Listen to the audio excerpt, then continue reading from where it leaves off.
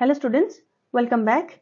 Let's solve the next questions. The next question is from chapter 9, that is light reflection and refraction, page 171 in text questions. So the first question is, find the focal length of a convex mirror whose radius of curvature is 32 cm. So the radius of curvature is given as 32 centimeter. We have to find out the focal length of the convex mirror. So now we know that the radius of curvature is twice that of the focal length. So the focal length will be half of the radius of curvature. So here the radius of curvature is given as 32 centimeters. So I write here 32 by 2, that is 16 centimeter. So the radius of curvature of this convex mirror is 16 centimeter. Let's solve the second question.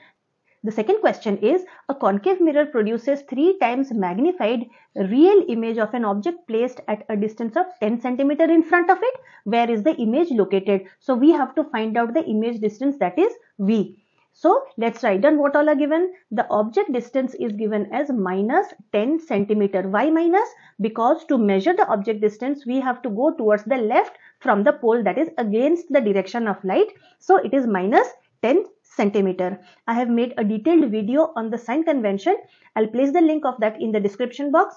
Please watch it to have a clarity of the sign that is to be used while solving these type of questions. So now we have U is minus 10 centimeter. Now it's given that the image is 3 times magnified and it's a real image. So our magnification value will be minus of 3. Now this negative sign indicates that the image is a real image, and real images are always inverted. So the image is real and inverted, so we have used the negative sign. The number 3 denotes here how many times it is magnified. So since it's written 3 times, so we have written here minus 3. Now let's solve for the image distance. Now the magnification formula for a mirror is given by M is equal to minus V by U, where V is the image distance and U is the object distance. Now we'll substitute the values of M and U to get the value of V. So magnification is minus 3, V we don't know, U is minus